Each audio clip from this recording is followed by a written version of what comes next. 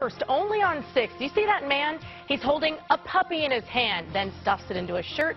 He does this not once, but twice at a local pet shop. And we just got our hands on that entire surveillance video. Good evening. I'm Shelly Muniz in for Eric. Thanks for joining us tonight. This happened just hours ago at the Puppy spot on the 2500 block of East Colonial. That's close to the Orlando Fashion Square Mall. It's a story you'll see only on 6. Kristen Giannis is live inside the pet shop right now. And Kristen, oh, they're adorable. You saw the video and you're with the owners right now. What have they told you?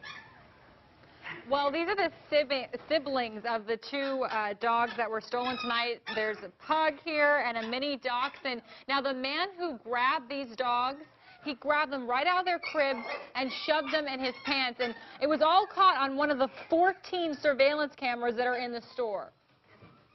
Take a look at this guy. He grabs an $800 pug from its crib and then shoves the dog down his pants. He then walks outside, puts the dog in his car, comes back in, and does the same thing here, this time shoving a $750 dachshund in his pants. Eddie Rosario says the thief walked in with what looked like a decent family. You got any questions? And they say no, they're just looking at dogs. He says the thief was with this man, this woman, and a toddler. They used the kid to steal the dog. I mean, you come in here to steal a dog with a kid, that's insane. Now, another surveillance camera outside the store captured the car that this guy went inside. It looked like it was a darker colored Crown Victoria, and it had some damage to the front end. Shelly?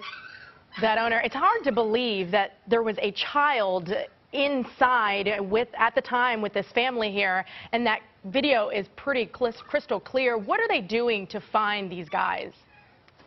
Well, they passed on the video to the police, and they took a report, and also the owner of this store is offering a $250 reward to anyone who has information as to who this guy is.